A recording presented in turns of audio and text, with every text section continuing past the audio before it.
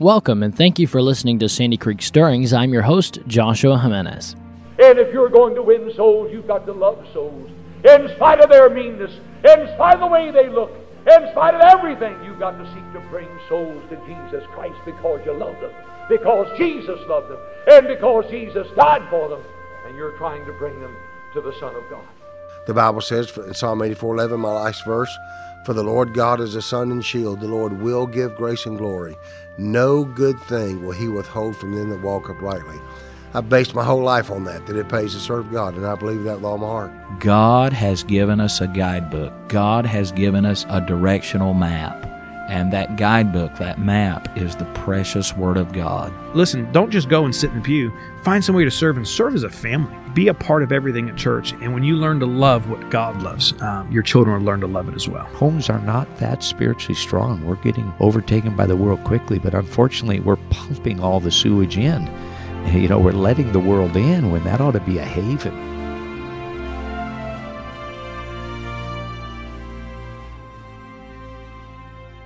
I hope that intro that you just listened to stirs you up and encourages you and fires you up to continue on for the cause of Christ. You know, the name Sandy Creek Stirrings has some meaning behind it. If you don't know the reason behind the name of the podcast, Sandy Creek Stirrings, let me encourage you to go to our website. That would be sandycreekstirrings.com. Again, that's sandycreekstirrings.com. Click the About page, and we go into in-depth onto why we name the podcast Sandy Creek Stirrings. Now, I'm doing a little bit better, as announced this past episode on Friday. I had a little bit of a cold and still not able to do a complete podcast recording, but I wanted to do a little something here for you. And this is a message that I preached just a few months ago in our church during our missions conference. I talked about biblical giving, and we covered giving a little bit back in our financial series that we covered here on the podcast. This was several episodes, many episodes ago now, and but this episode really goes into missions giving as well, which is something we haven't covered too much here on the podcast. And so I want you to listen to this episode, Biblical Giving, Tithing, Missions, and More, and see why we should give to missions, why we should tithe based on the Bible. And so let me encourage you to give this episode a listen, and looking forward to recording some full-length episodes here on this next episode coming up on Friday. And so excited to get back to that. Until then, though, I hope you enjoy today's episode. I hope you enjoyed last Friday's episode, Magic Words by Dr. Lee Robertson. If you didn't hear that message, let me encourage you to go back and listen to that. But until next time, my friend, hey, keep looking up and keep stirred up for the cause of Christ. If you would, turn with me to 2 Corinthians chapter number 8 tonight. 2 Corinthians chapter number 8 is where we're going to be at tonight, and I thank you for being here. And how many of you knew that you can now cheat and know what we're going to preach on before the service? If you go, because we go live 5 minutes before the service starts, you can go on there, and if you don't like what we're going to preach about, you can leave. And no, you don't want to do that. And but I didn't know if you knew that or not, and so, but there we go. And but anyway, so we're going to be in 2 Corinthians chapter 8 tonight, and what a high price Jesus Christ did pay. You know, just a couple weeks ago, we began a new series in the teen Sunday school class with the teenagers, going over just some very basic doctrines of the faith, and talked about salvation, and talked about what my Christ, what Jesus, what He suffered for me. And sometimes I think we just, well, Jesus loved me, this I know, but I think sometimes we forget how much He really did pay. How much He really did sacrifice for us. I mean, this was the Jesus who, not only was He born and not only did He take the cross, but you have to remember an intrinsic part of that story is what He left behind. Because He left a place where there was no tears, there was no pain, there was none of that. There wasn't any of that. He left a place called heaven. He left that throne of glory to come down and be born. That's the first sacrifice He made. And then to be born in a stable. I mean, I'm not God, but if I was God, I wouldn't want to be born in a stable. I mean, come on, give me a throne or something to be born on. Give me a crib of gold. You know, I'm just a prideful human being. But God would be born in a stable, and then he'd live a perfect life, and he'd have to go out with his father, and he'd have to learn how to be a carpenter, and he'd have to go through all these different things, and then he'd go without. Have you thought about how he went without food for 40 days? I don't know about how long you fasted before, but 40 days is a long time. I don't know how he did it. It's incredible. But he went without food for 40 days. Why? Because the Bible says that we're not so special that he wasn't touched with the feelings of our infirmities. He knows what it's like to go through the temptations and the trials, and he went through a temptation from Satan himself. You know, most of the time, Satan himself doesn't deal with you and I. We're not that important most of the time. He'll send somebody else, send a demon that way. But Satan came to Christ himself. Why did Christ do it? Because Christ loved you and I. And then he went all the way to the cross, and all those things we could talk about, how he was beaten with whips and how they took the crown of thorns and they put it on his head and they bashed it into his skull. And you know, sometimes we think of, my wife has a knockout rose bush. It's got tiny little prickles on it, tiny little prickles and tiny little briars. And you'll go up the stairs and it'll catch on your pant leg and it doesn't feel too good.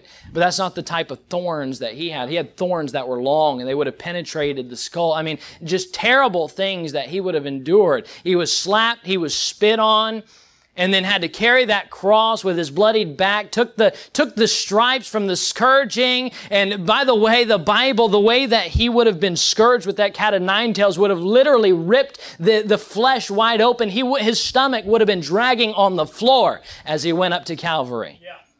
But he did it because he loved you and I. And that's what Christ was willing to sacrifice for you. And then to have his hands nailed. By the way, how incredible to think that my Lord would love me so much. They didn't have to, like all the other guys, they didn't have to hold them down to get them on the cross. He laid down willingly, outstretched his arms. He said, I love them this much. And Christ was willing to sacrifice himself for you and I. That's how much my Christ loved you, so high a price he paid. But aren't you thankful that the Bible says that he was strong enough to lay down his life, but he was strong enough to take it up again? Everything that we're doing here tonight hinges on the resurrection of Jesus Christ. I was talking with the teenagers this morning. I said, you know why we don't serve Muhammad? And you know why I don't have to worry about if Joseph Smith was right? And I don't have to worry about why I'm not a Buddhist. You know why? Because I can go to their graves and I can dig up their bones. But I can go to Israel right now where there's an empty tomb and an empty grave where God said, I have power to give my life, but I have power to take it up again. The death has no sting, grave has no victory. That's the price he was willing to pay for you and I. We're in 2 Corinthians chapter 8 tonight, but I think it'd be appropriate that we first start off the message by praying and thanking our Lord and Savior Jesus Christ for his great and amazing sacrifice he'd be willing to pay. Let's pray. Lord, I do thank you for this time together we have tonight. And Lord, I thank you for this opportunity we have to sit here in this church, in this place in High Springs, Florida. And Lord, I pray that we would worship your name and that we'd glorify you. Lord, that's the whole purpose we were created. Lord, we were created to honor and to glorify you. Lord, I pray in this service tonight that we would indeed accomplish that purpose for which you created us. And Lord, then tonight I pray that you'd touch our hearts. I pray that you'd speak to us. I pray that each and every single person here, including myself, would learn something from the message tonight and be touched by you and your hand and your word. In Jesus' name I pray. Amen. Well, if you had cheated before the service, you may not have stayed. No, I'm just kidding. But a great topic we're going to talk about tonight, one that everybody's going to be excited to talk about. We're going to talk about biblical giving. Biblical giving. And the wind goes out of the room. And, everybody's waiting for that eventual time where we're in a church and we're going to talk about giving, why you should give, how you should give. But we're going to talk about that tonight. You see, giving is an important part of the Bible. Giving is an important part of the Bible. You find the word give 813 times in Scripture. 813 times. You find giveth 119 times. You find gave 426 times. Giving 29 times. Given 480 times. Giving is an essential part of Scripture, and giving is an essential part of life just in general. When Abraham Lincoln became president, he was appointed to that office, and everybody began coming to him seeking to be put in some sort of public office for recognition. And just everybody from all over just flogging him with people and crowds, just seeking something that they would give him a position. Finally, he was sick with typhoid fever, laid up in the bed, and he called his secretary and he said, tell the office seekers to come on. I have something I can give to everybody now. There was a missionary, speaking of September's Missions Month, there was a missionary who was preaching in a church talking about the need overseas for missionaries. And they needed more funds. And the pastor got up, he said, we're going to take an offering for the missionaries overseas. Well, they got the offering plates. The ushers went down the aisle, and they're sitting on this side. Was it not particularly this side. And you never know. You could hurt feelings. And but sitting down there, there was a man, he just had his arms folded. He had a scowl on his face. He was just upset. He didn't want to be there. And the usher came by, and the usher stood there in front of him, and the guy just shook his head. He said, no. And so the usher just kind of poked him with it. You know, what a good usher. He just kind of poked him with the offering plate, and the guy said, he said, and the usher leaned down and he said, sir, he said, it's for missionaries overseas. And the man folded his arms. He said, I don't believe in them. So the usher was a sharp man. He looked down and he said, well, why don't you take some out? It's for the heathen anyway. And that wouldn't fly so well in a church with an offering plate. But you know, giving is important. It's important that we take time. You say, why? Because of something we just talked about. God was the first to give. Before you and I were ever a blip on the radar of humanity, Christ and God had already determined that He would have to give Himself for us. You realize Christ, before He created the world, before that even came into existence, He had to make the decision, if I create the world, I will create man. If I create man, they will sin. If they sin, I will have to give myself to die for them. And then He said, let there be light. Because He wanted to do it anyway. He wanted to give Himself for you and I. The Bible says in John chapter 3 and verse 16, for God so loved the world that He did what? That He gave His only begotten Son. Ephesians chapter 5 verse 25 says, husbands, love your wives, even as Christ also loved the church and gave Himself for it. The Bible says in Galatians chapter number 2 and verse 20, I am crucified with Christ, nevertheless I live, yet not I, but Christ liveth in me, and the life which I now live in the flesh, I live by the faith of the Son of God, who loved me and gave Himself for me. How incredible that God in His foreknowledge would give Himself for me. So when we go to talk about giving tonight, I want it to be very clear that God's love produced His gift. God's love produced His gift. God so loved the world that He gave. The evidence that He loved was in the fact that He gave. Love always produces giving. If you love your wife, when Christmas time comes around, I guarantee you, you're going to want to try and give her something. If you love your children, their birthdays come around, you love them, you're probably going to try to give them something. Why? Because love produces giving. And here's the deal. We may be preaching on giving tonight, but it's a good topic to talk about in church. Amen? Amen. All right. Maybe we'll make it through. And it's a good topic to talk about in church because there are some people, I'll just be honest with you, there are some churches who you would preach on giving and people would be upset and say, well, they're talking about giving again. Don't they think we give enough? It's not a matter of that. The Bible says to preach the entire counsel of the Word of God. That's right. That includes giving.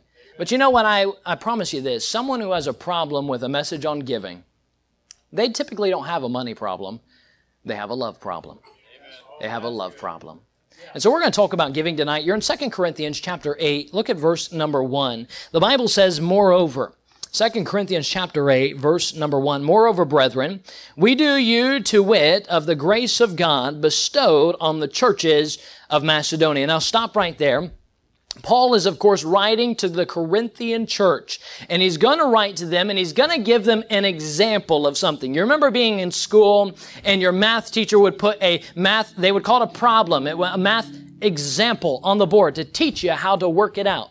And maybe your English teacher would go up here and she'd give you an example of a preposition. I still don't know what a preposition is. But they'd give you an example. Why? So you could figure out and you could identify what is the preposition in the sentence. Paul is doing the same thing. He's giving an example to the Corinthian church on an example of something they should be doing.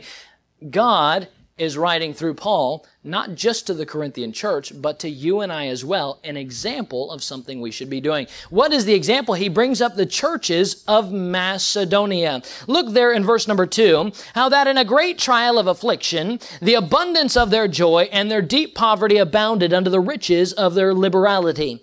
For to their power I bear record, yea, and beyond their power, they were willing of themselves, praying us with much entreaty, that we would receive the, say that word with me, gift.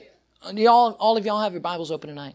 Right there. Look at verse number 4. What's that word? Receive the what? The gift. Receive the gift and take upon us the fellowship of the ministering of the saints. Take upon, they wanted, the churches of Macedonia wanted Paul to receive the what? The gift. Now, if this was junior church tonight, I would tell the kids, you know what, I want you to say it so loud that it's the walls of Jericho and this wall comes crashing down. You don't know how many times that I've told them to get the walls to crash down on y'all in a service, but that's why it's so loud back there. But to receive the what? Receive the gift. Very good. That was a little better. And they wanted to Paul to receive this gift. Paul is bringing to mind the example of the churches of Macedonia. He's bringing this example of their giving.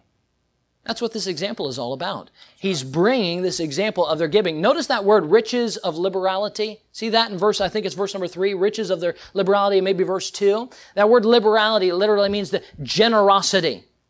Notice the churches of Macedonia, they were givers. They sent a gift to the Apostle Paul out of the riches of their liberality, of the riches of their generosity. Notice what it says though.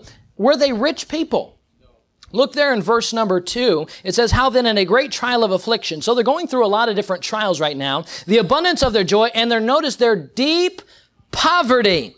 Their deep poverty. Notice these people are givers. Paul is giving an example to the church of Corinth and to you and I, an example of givers who were poor. They were in poverty. Now, I would venture to say that pretty much every one of us tonight are not necessarily in the poverty Paul is talking about.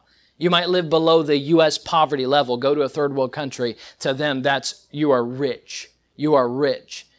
This is not the type of poverty Paul is talking about. Paul is talking about they have nothing. They are in deep poverty. He didn't just say poverty. He said deep poverty, but he brought forth the example of their giving, Now, we're going to talk about two types of giving tonight, and then we'll be finished up, but two types of giving. The type of giving that the church of Macedonia gave. Look in verse number 3, and you'll see it. For to their power I bear record, yea, and beyond their power they were willing of themselves. There's two parts of biblical giving, and we'll cover them tonight. Number 1, I want you to notice there was the giving to their power.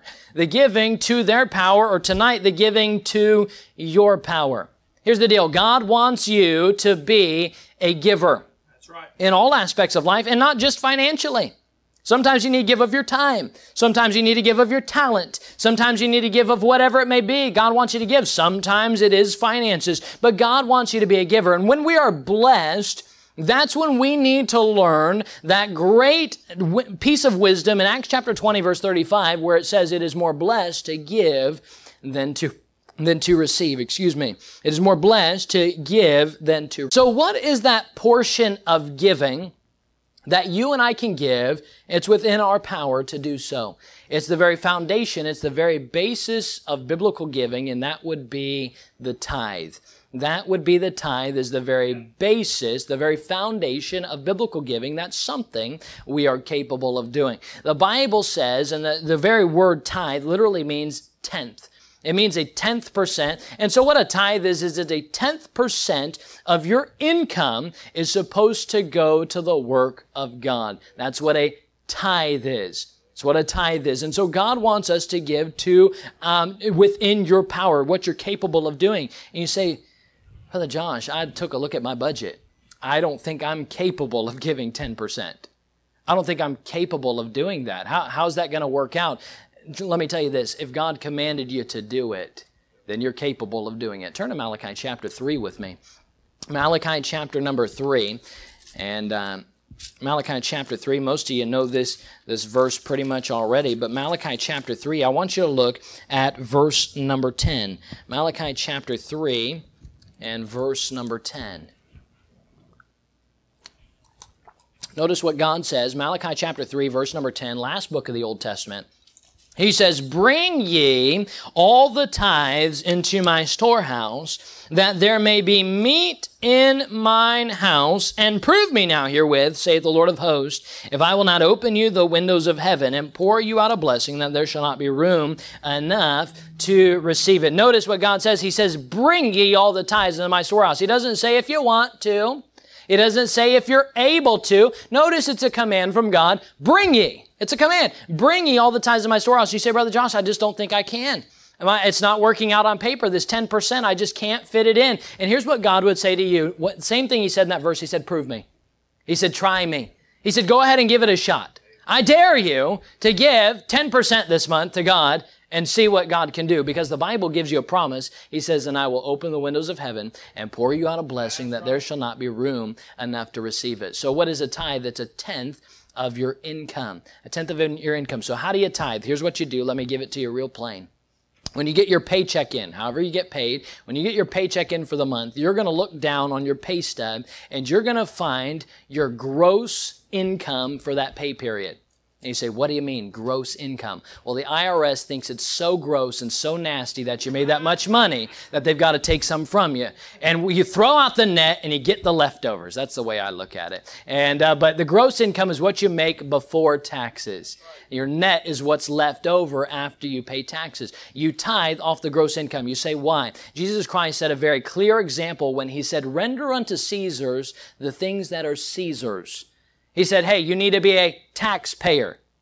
May not like it, but hey, you need to be a taxpayer. Render unto Caesar the things that are Caesar's, and unto God the things that are God's. That would be the tithe. You're supposed to pay your taxes. You're supposed to pay your tithe. What do you tax off of? How do you think the IRS would like it if you got taxed off your net income? They wouldn't like that. Here's what I have left over at the end of the month. I have $2. Why don't you tax me on that? That's not the way it works. They tax you on your gross income. Then why would we shortchange God and tithe off of our net income? We tithe off our gross income. You say, where do I bring my tithe to? Look there in Malachi chapter 3, verse 10. Bring ye all the tithes into the what? Into the storehouse. You'll find that this storehouse, this place that God is referring to, is the place where the people of God assembled for worship, also where the servants of God were. You'll find in the Old Testament, that was the tabernacle in the first half of the Old Testament. Second half of the Old Testament, you'll find it to be the temple. That's where they brought their tithes. You'll find within the New Testament, 1 Corinthians chapter 16, where did they bring their tithes? They brought it to the church house. They brought it to their local independent church that they were a member of. That's where they took their tithes to. So you need to be a tither. It's commanded by God. That's the first part of giving. It is to your power. You say, I don't think I'm able. God says, prove me. Try me. Give me a shot. Let's see if we can make this work. That's to your power, what you're capable of. Now, I don't know in this room who is tithers and who doesn't tithe, but maybe you're considering, maybe you're pondering tithing. And you say, I don't know. I'm just not sure, Brother Josh. I'm going to think about this. I'm going to pray about this. Typically, what you're going to do is you're going to go home and you're going to start praying about it, and you're going to talk to your coworkers. Say, I heard a message on tithing. What do you think about that? And eventually, along the way, someone will come along, because Satan works this way. He'll come along and somebody will say, tithing isn't applicable to Christians anymore. That's Old Testament. You say something along the lines of, tithing is part of the old Mosaic law which Christ fulfilled. I want to tackle that question before we move any further. When somebody says tithing is part of the old Mosaic law, Christ fulfilled it, it's talking about the law that God gave to Moses on Mount Sinai. Gave to Moses, Mosaic law. God gave the law to Moses, all those commandments. And the Bible says in the New Testament that the law was a schoolmaster unto us. Have you ever had a schoolmaster who they always pointed out your problems? They're supposed to. They take a red pen and they point out all your problems. They're constantly poking you, saying, here. That's what the law was. It was constantly poking us and prodding us, saying you can never be perfect enough to go to heaven. You can never be perfect enough to go to heaven. Here's a problem. There's a problem. There's a problem. There's a problem. It was a schoolmaster to us. And then the Bible goes on to say, but Christ fulfilled the law.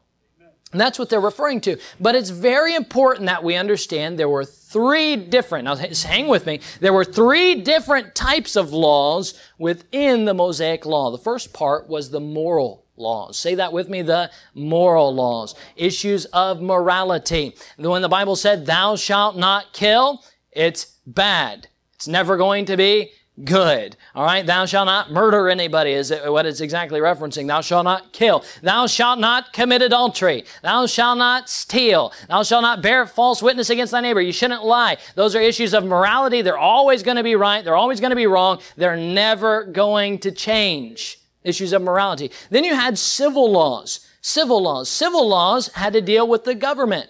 You have to realize during this time, they didn't have a president. They didn't have a governor. They didn't have a democracy. They didn't have a republic. They didn't have any of that. They had God as their king. God was their king. Whatever God said, wherever God in the cloud or in that pillar of fire moved, that's where they went. God was their king. Well, how do you have a government like that? And so God gave them civil laws to say, here's what you do for this. Here's what you do for this. Here's what you do for this. There were civil laws. And then number 3, there were ceremonial laws. Say that with me. Ceremonial laws. Ceremonial laws were laws which the Bible says in Colossians chapter 2, in verse number 17, the Bible says, which are a shadow of things to come. Are a shadow of things to come. Let me ask you a question. If we were to look at ceremonial laws, we could look at sacrifices, couldn't we? Sacrifices were a ceremonial law. Let me ask you this. Do they still sacrifice today? Do they sacrifice animals? No, they don't. Interesting enough, Jews, even though they don't worship Jesus as the Messiah, they don't sacrifice since He came. Isn't that interesting? But they don't sacrifice anymore. Why? Because when an Israelite took a lamb and he went to the tabernacle and he sacrificed that lamb, he wasn't washing away his sins. The Bible says in Hebrews chapter 4 that the blood of bulls and sacrifices could never wash away the sins of the people. But here's what they were doing. By taking it, they're saying, God, I'm being obedient to you. And by being obedient to you, I'm trusting that one day there will come a Messiah who will take away the sins of the world and be the ultimate sacrifice. He will be the Lamb of God.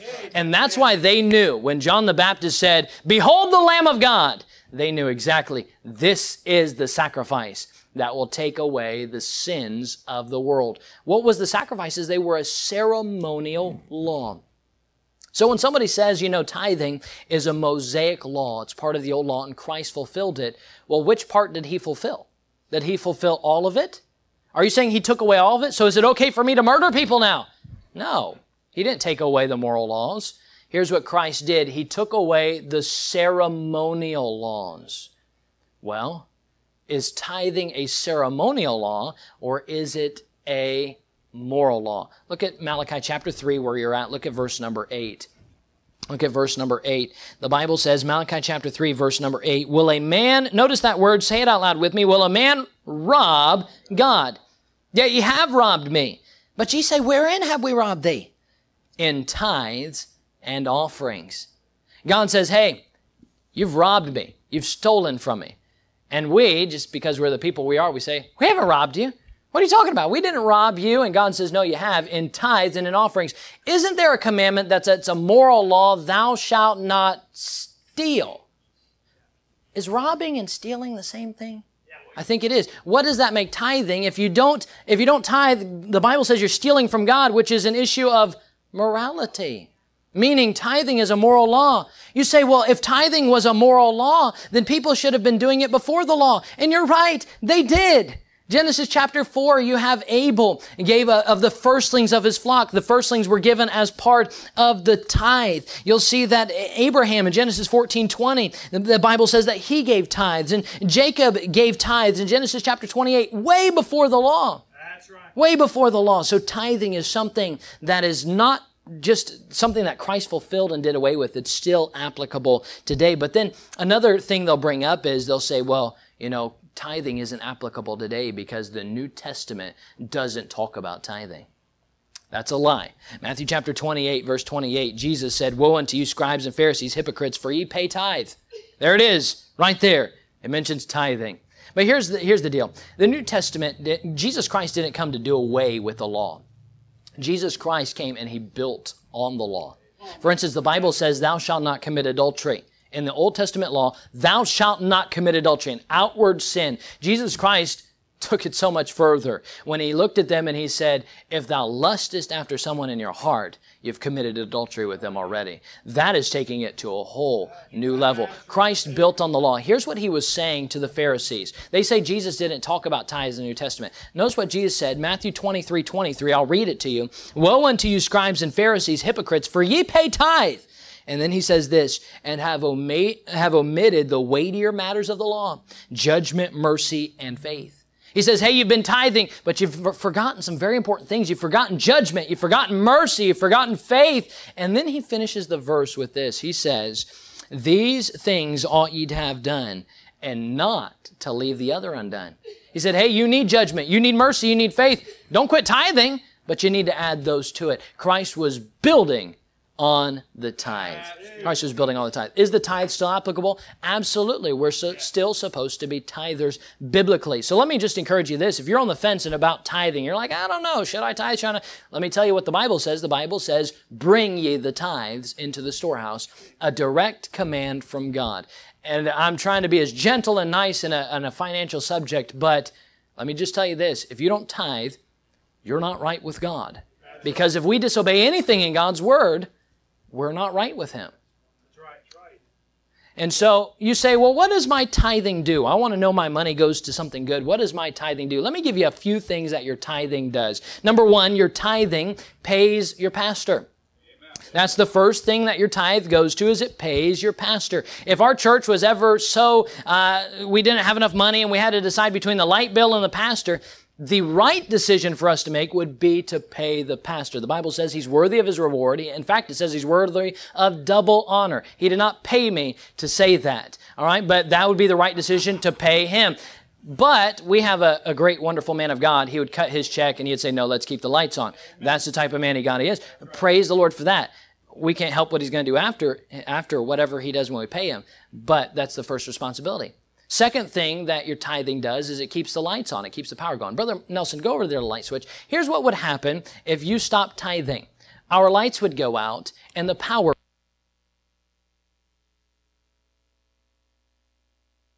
on. But we would not have any power. We would not have any lights if you weren't a tither. No AC. The tithes go to pay the lease on this building, $2,200 a month. We could be meeting outside right now. It's hotter outside than it is in here. Maybe. And, but, you know, it goes to pay the lease. It pays the gas for the bus ministry. You know why I was able to get in the van this morning and go pick up kids? Because there was gas in the vehicle. You know where the gas came from? Your tithe.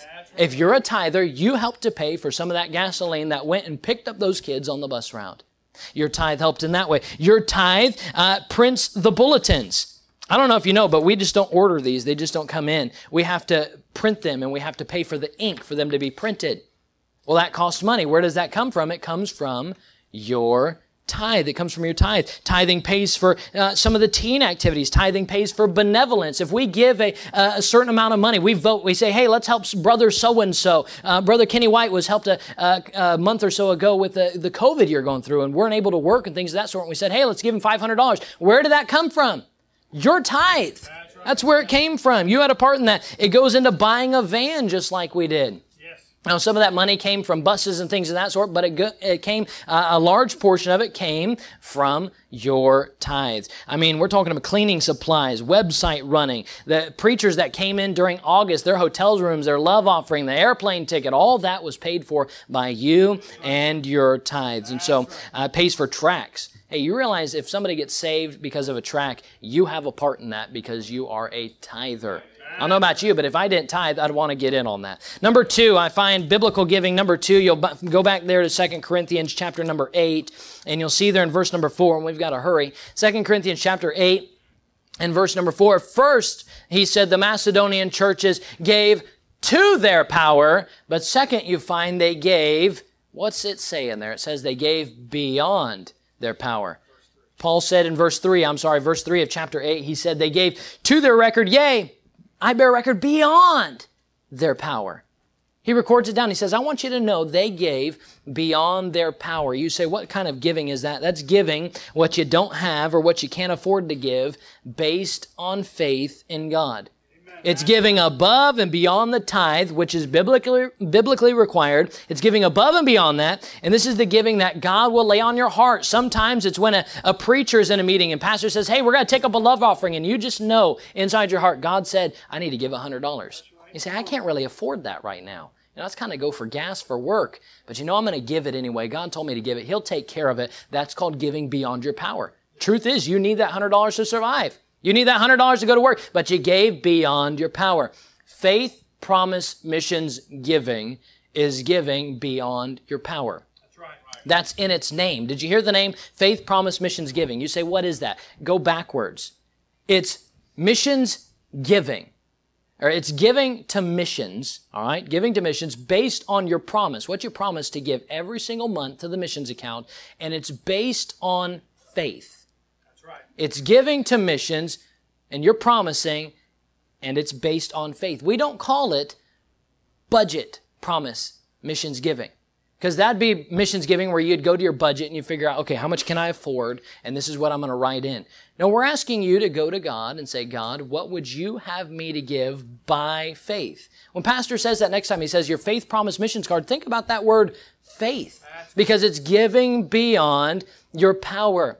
And you say, well, Brother Josh, I did. I started a book and, I got it written down somewhere. Luke chapter 6, give and it shall be given unto you. God says, hey, I'm not going to let you starve. I'm not going to make it to where you can't get to work. I'm going to take care of you. Give and it shall be given unto you. So you cannot give God. And then number two, you got to remember, we're not asking you just to pick some random number. You're not going to take some dice and throw them on the table and say, there it is, 2 5s. I'm supposed to give $10 a month to the cause of missions. No, that's not what we're asking you to do. We're asking you to go and let God tell you.